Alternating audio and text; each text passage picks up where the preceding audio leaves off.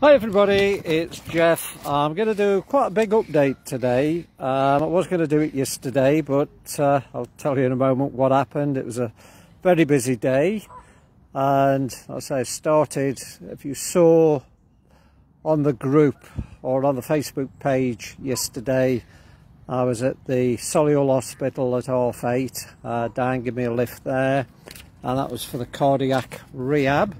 So it was an early start for that. We had to leave before 8 o'clock, and then it was just non-stop because a little bit later that morning I went to the QE for the big 6-week checkup. It was just over 6 weeks from the operation, and got a couple of silly things happened. I'll tell you about those in a moment. Went to the QE, and I'm quite impressed. I went in, and just a reception, they told me to go sit there. A few minutes later I got called into one room, and somebody took my weight, blood pressure test, and I'd had that at Solihull in the morning. But the machine wasn't working, so they had to do it the old-fashioned way, with a stethoscope and a little pump to pump the armband up. But yeah, so at the QE they took the weight, blood pressure, and then went for an ECG, and then should have met Mr. Ashub, the surgeon, the consultant, who was going to give me the final check over. But when I got there, he'd been rushed away on an emergency, obviously somebody with a dicky ticker, and I met Louise, who's one of the nurses who was on the multidiscipline team, and she went through loads of checks with me, said I would be having an x-ray, but they do that afterwards now, so you don't have to sit around waiting. More about that later.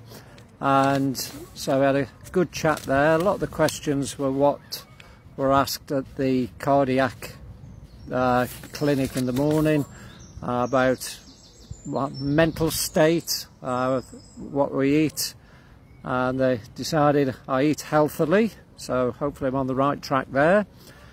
And then she did some checks on the sternum, and thankfully she was happy with how the sternum's repairing on a manual check, but the x-ray is going to be obviously the big check.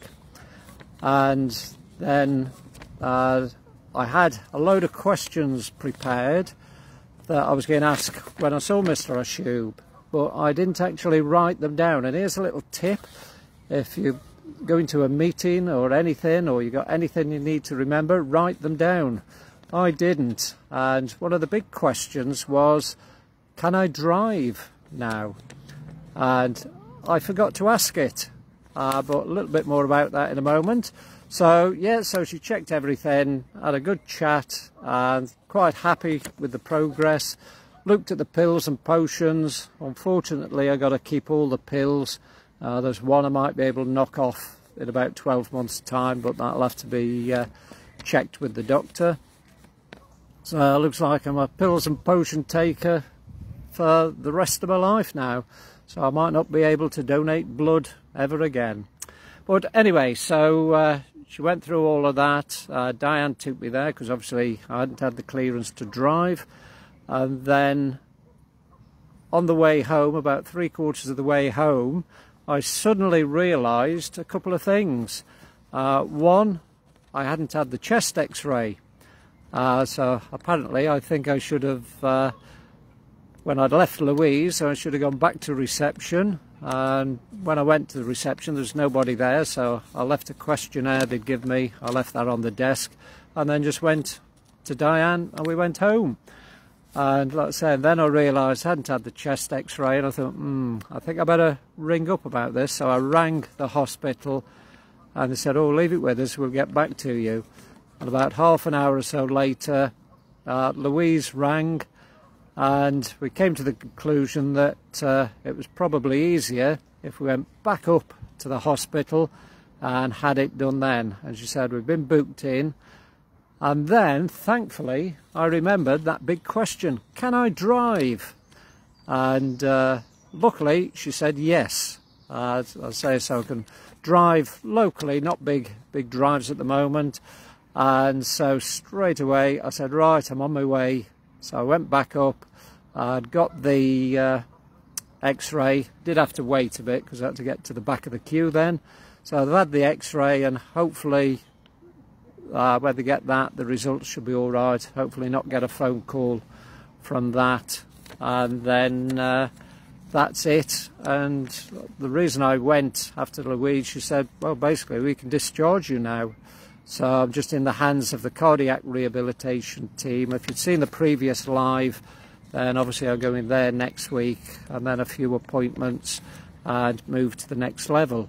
So I think it was about, by the time I'd had the x-ray, it was getting on for 6:45, 6:30, 7:15, I was on the way home. But because I'd had the clearance to drive, I decided it was a good time to put the rest of my catalogues out. So I went round to a few customers, put the catalogues out, had a good chat with some of them, and then had to get back home quick for a business Zoom call.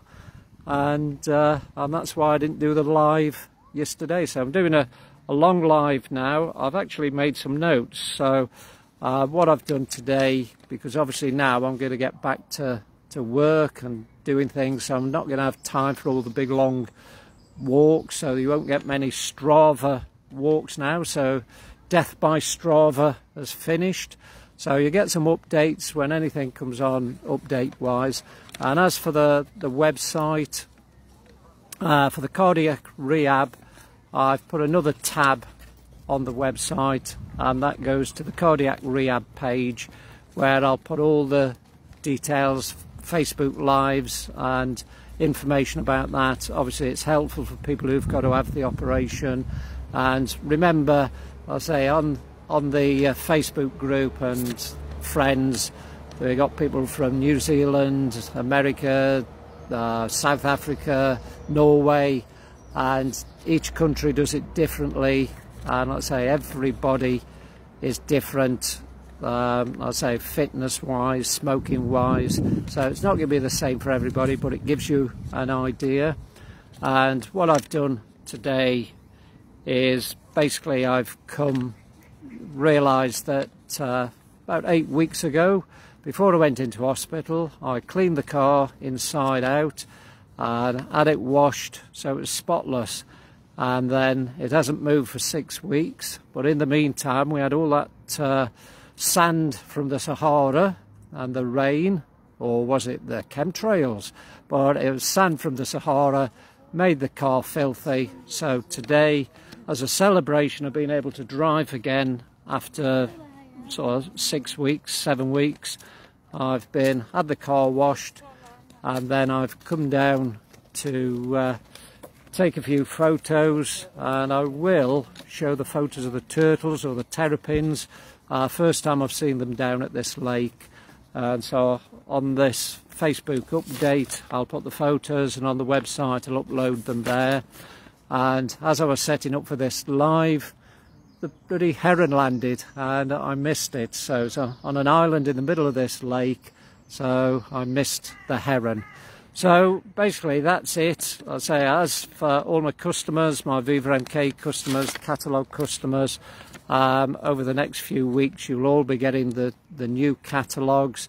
The first 100 are out there, so some of you have got them, and it'll be nice seeing you all again. Like I say, last night I had a chat to a few people, and it's nice that they're waiting at the door for a chat. And the nice thing about it is everybody says I look really well, so that's a good sign. And basically it's a good sign for the surgeon and his team,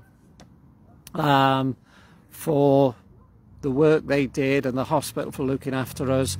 And now it's down to me not to overdo it, and I think it's every customer, every friend, every relation knows what I'm like. I overdo things, and I'm going to carry on now as the nurses, the doctors tell me to, and I'm going to take it a bit at a time.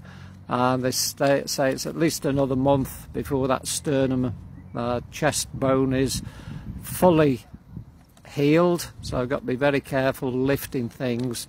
And so, and for people who've had it done, one of the things I've come up with is stop, think, and then look for a way around it. Stop and think what I'm going to do.